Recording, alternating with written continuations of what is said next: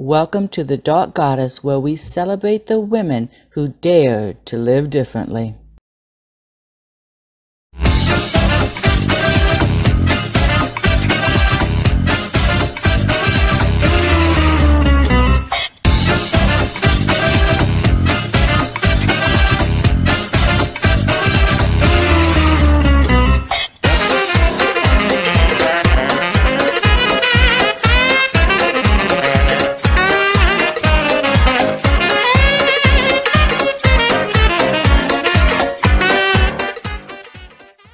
We have another great woman from the 1907 Ziegfeld Follies, Annabelle Whitford, the scandalous She Wouldn't girl. Imagine being a 17-year-old burlesque dancer who introduced Americans to exotic dance and then created a national scandal by refusing to take off her clothes at a high society party. This is the remarkable story of Annabelle, the first movie star in a color movie produced by none other than Thomas Edison. She was the first Gibson girl, the original Nell Brinkley girl, and the personification of the Christie girl. Annabelle first won fame as a child dancer known as Baby Annabelle at age 11. She was in demand at society functions. She grew up on the stage.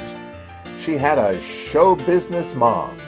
Her birth dad, Edward P. Whitford, had passed on when she was born. Her mother, Amanda Pittman, had led Amazon-type women in a glittering burlesque. Being on stage was normal and natural for Annabelle. Doing Lois Fuller's skirt dance seemed like the right thing for her to do. Her mother remarried when Annabelle was 11 years old to William S. Moore, and Annabelle, for a time, used her stepfather's last name. She had a busy early life, not only on stage, but also as a model. Charles Dane Gibson used her for his Gibson Girl, and Nell Brinkley had her model for her famous Betty character, seen daily in newspapers nationwide. As a young teenager, Annabelle decided to be a dancer and began performing the Lois Fuller skirt dance.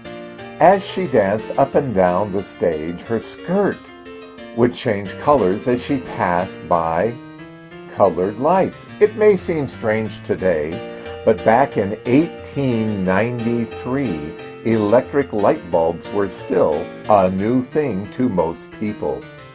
People knew of candlelight and even gaslight, but electric lights, not so much, let alone colored spotlights.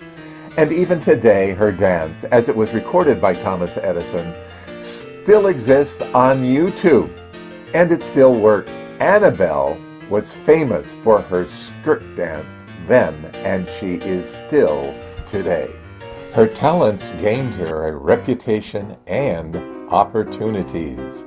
In fact, at age 14, Miss Annabelle Moore comes to the world's attention at the Columbian Exhibition in Chicago, aka the Chicago World's Fair, in 1893, where she introduced skirt dance, exotic burlesque to the world. She was the talk of the exposition. And there was another young teenage gal getting attention at the expo, and that was Little Egypt. Catherine Devine took on the show name of Ashia Wabi and appeared as Little Egypt. There were others. She once stated, quote, "It is just this way. There are 4 Little Egypts in this country, 3 in Chicago and 1 in Minneapolis. They claim to be Little Egypt, but I am the genuine one, end quote. Despite her claim, she was probably one of several rotating dancers doing Little Egypt in the Egyptian theater during the Expo, and it must have been something to watch. Some people claimed that they had seen her dance the hoochie-goo in the nude, wearing nothing but a diamond garter.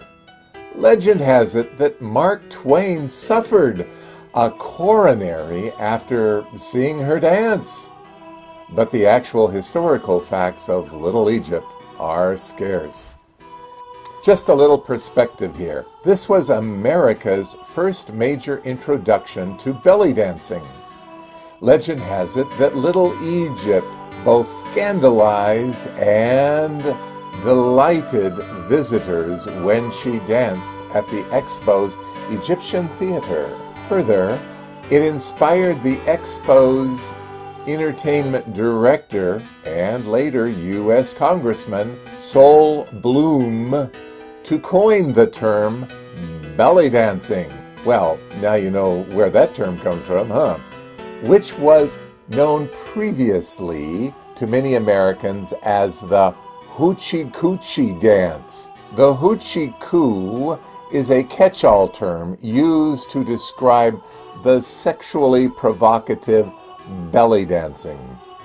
Little Egypt inspired Bloom to write the lyrics of a popular song, which goes in part, "There is a place in France where the women wear no pants, where the naked ladies dance," etc. Well, you get the idea. Ashawabi, as the nude Little Egypt, was later to intersect with Annabelle again in a huge scandal. After the 1893 Expo, Annabelle moved to New York and connected up with Thomas Edison and made her first film at age 16. She would later perform for the famed Biograph Studios. Edison marketed his films everywhere in his new 1887 device called the kinetoscope. The public would pay $6 in today's money to watch a short film clip.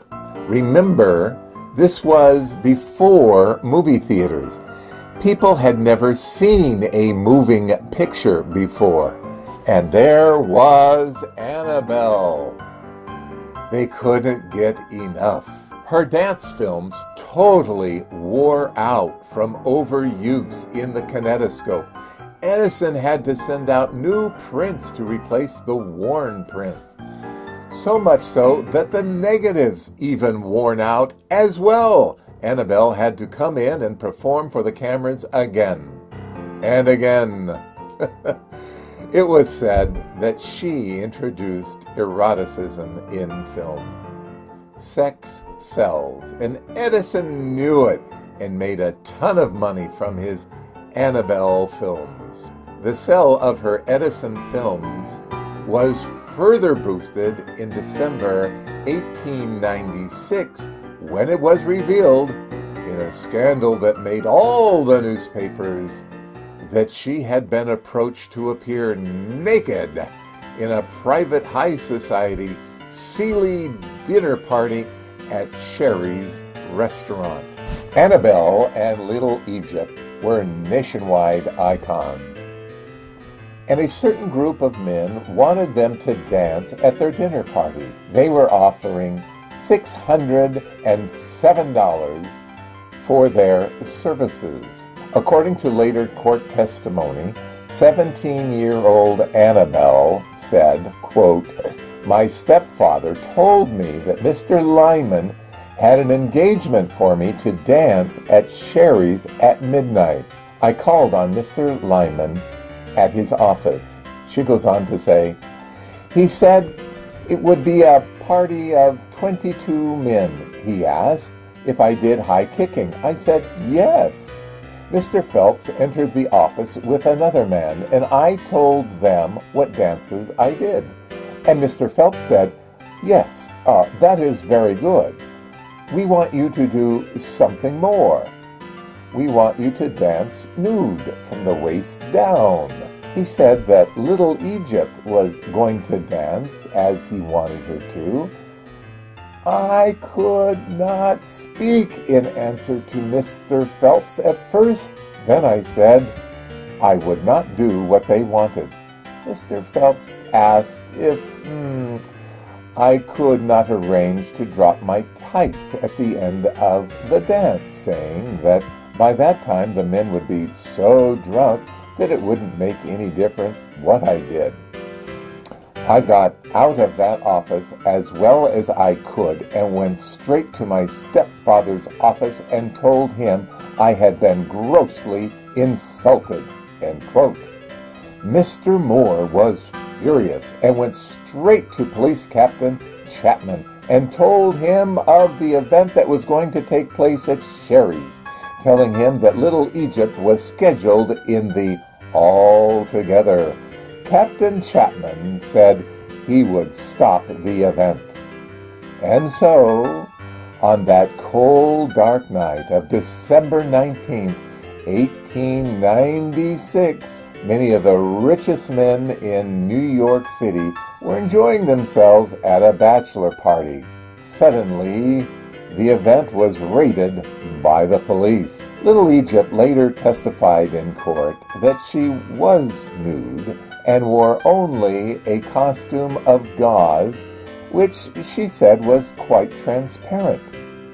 Witnesses said that a dozen men followed her into the dressing room, where she retired from the stage and pulled off her costume of gauze and pulled her around the room.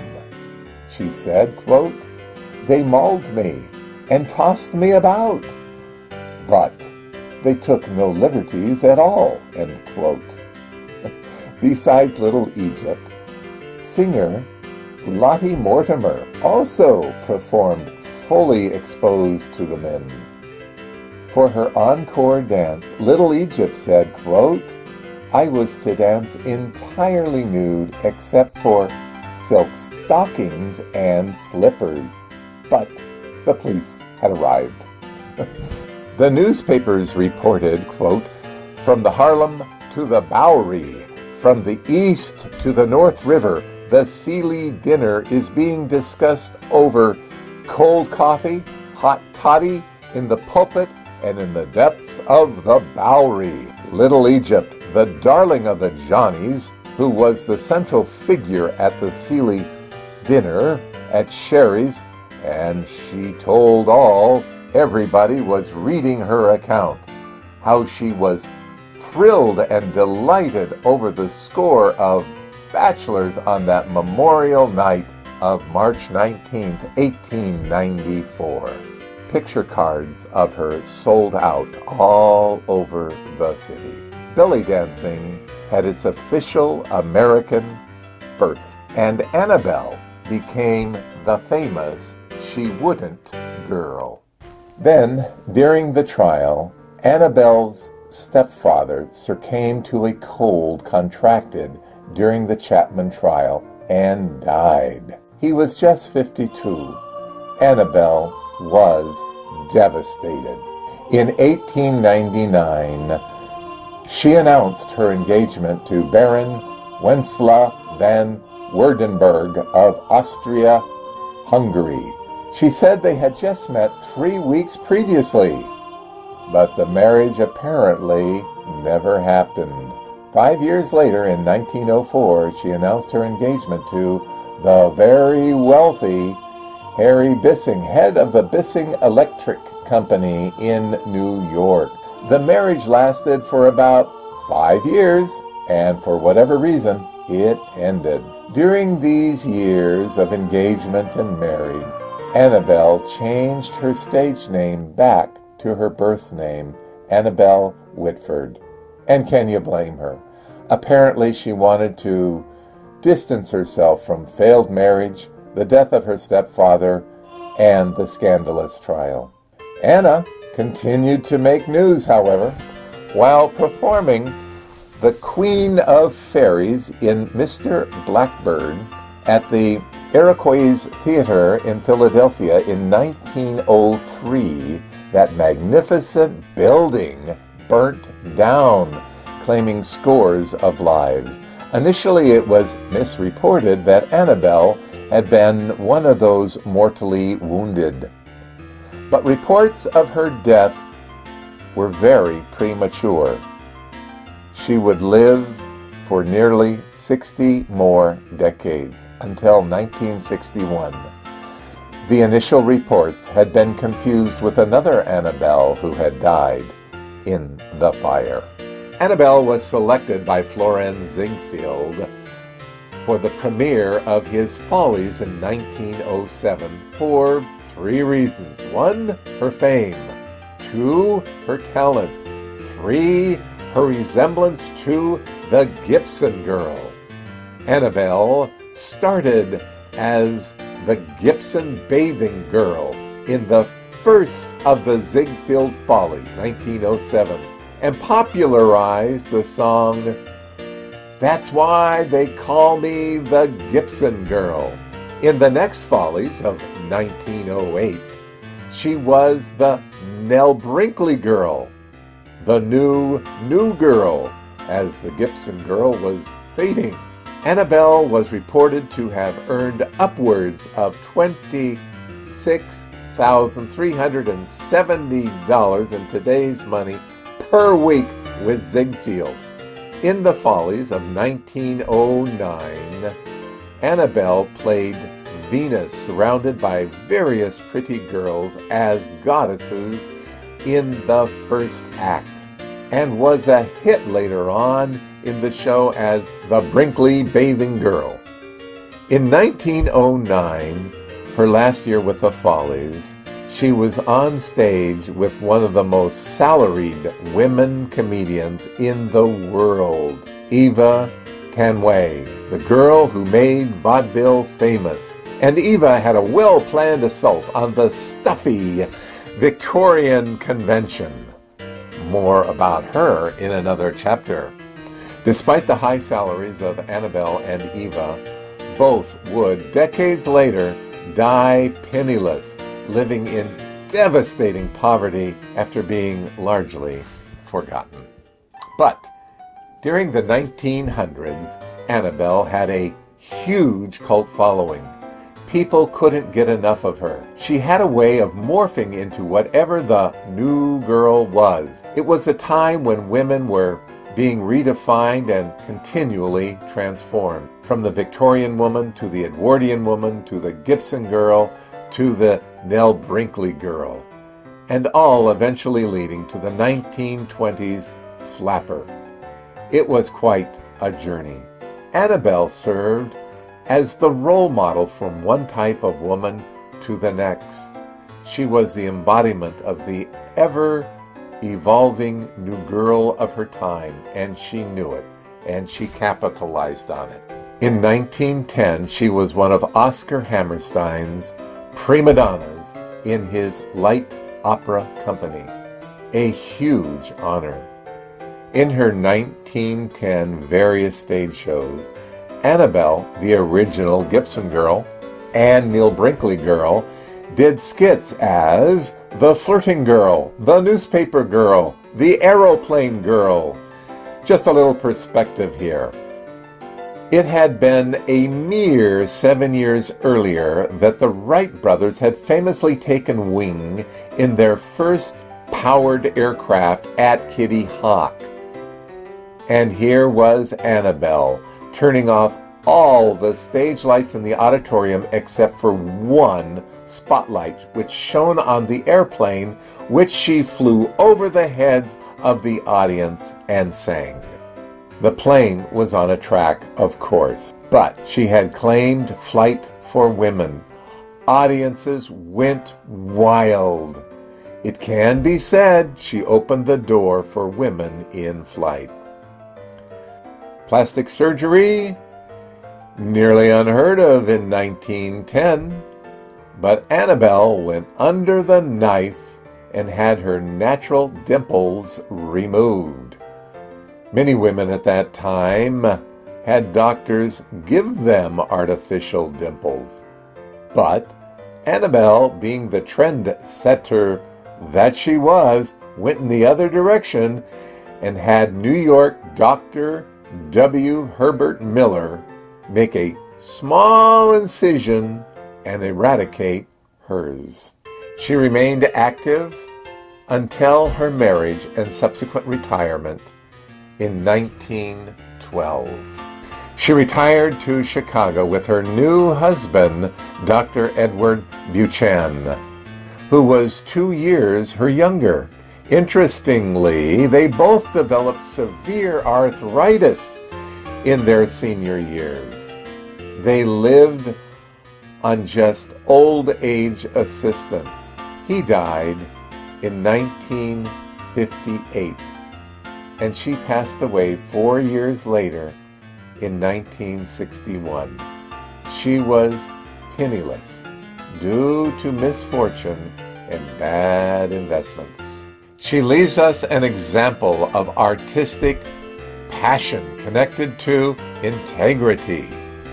Annabelle and her influence live on, captured forever in her colorful dance films, in cinematic history, and even on YouTube. She, more than most, helped define the new woman for an entire generation. We are forever grateful for her.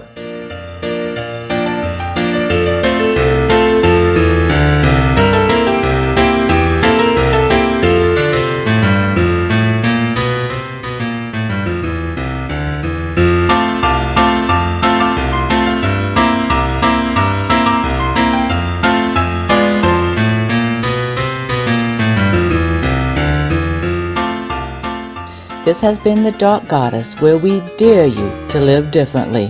Live your true self.